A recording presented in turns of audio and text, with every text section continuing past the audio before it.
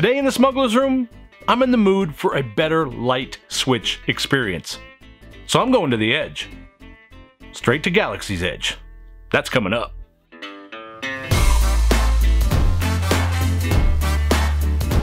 What's up, you awesome geeks? I'm Brian and welcome to the Smuggler's Room. This week, this chubby geek is taking on a project I wanted to do for a little over a year.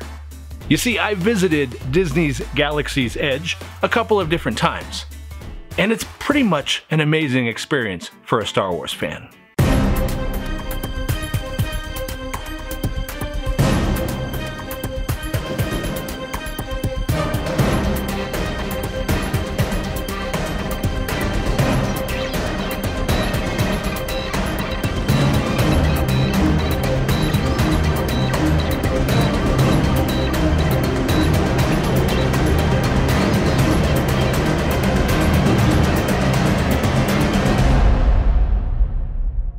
All said, one of the things that really interested me were the control panels that you see spread throughout the park.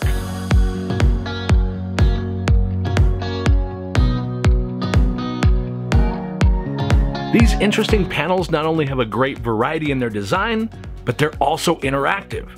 Using the Disney Play app on your phone, you can interact with them, getting the lights to change and respond. Pretty simple, but a cool addition just as you're walking through the park.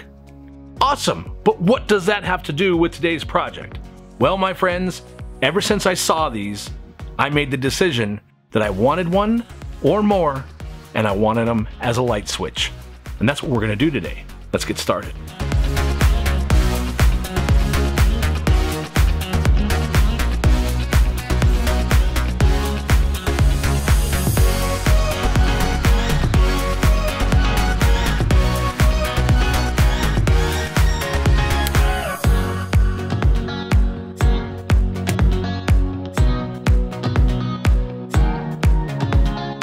Now this all starts with a simple enough design. I found reference for the control panels that I liked, and then I drew it up best I could in Adobe Illustrator.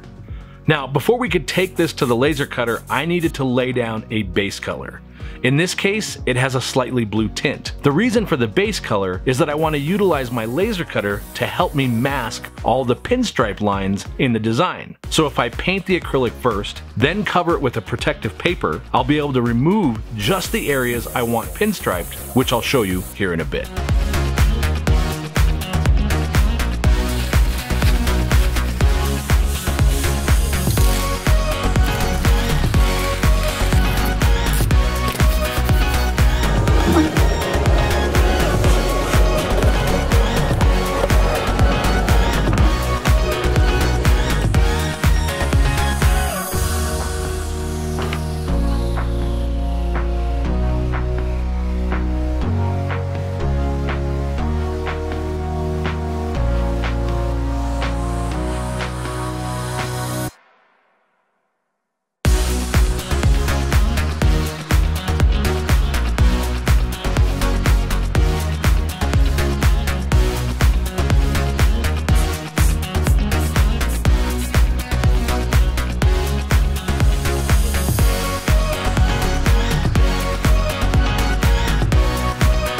And there you have it, fresh, perfect pinstripe lines.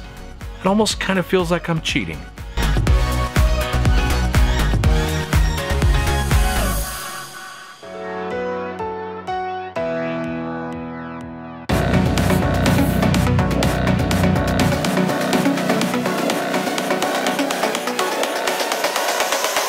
Now the frame was cut from an 1/8 inch MDF, so before I could paint it, I need to seal it.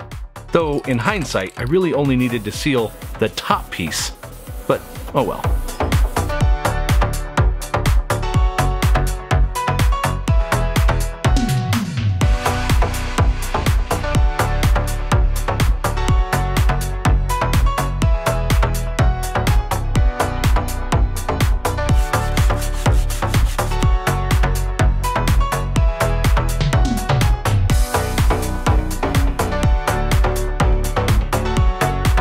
On the Galaxy's Edge panel, there are specifically designed greeblies, one in particular. But I chose a good old-fashioned hard drive motor since the room build and so many of our other projects already have them. I figured I would just keep with that theme a bit more.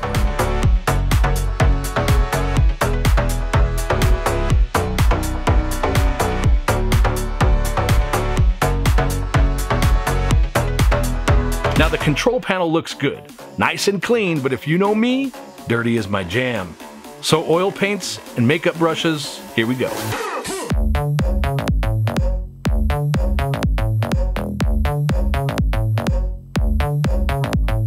This was one of our quicker projects. I was actually surprised how fast it came together. But before I show you how it's completed, I want to take a second and say thank you to all of you that went to our store last week and bought every piece of stock we had. We sold out of all of it, and we're so incredibly appreciative of your support. Now, if you didn't get something you wanted, or we ran out of a particular item, don't worry, we're gonna have more towards the end of July. And we found a supplier now for material, so we'll have regular updates in our store with not only new product, but all the products that you guys have asked for. And maybe, if you like the Galaxy's Edge control panel light switch, we could offer that too. Let us know in the comments and we'll see if we can put a kit together for next time. All right, let's take a look at how this all finished up.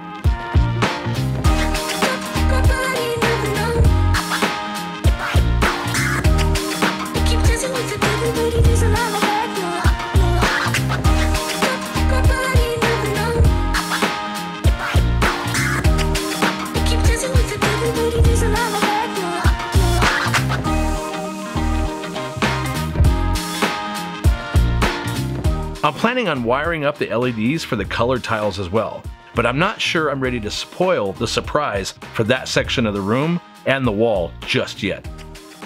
For that, well, you're gonna have to come back the next time we build something out of nothing.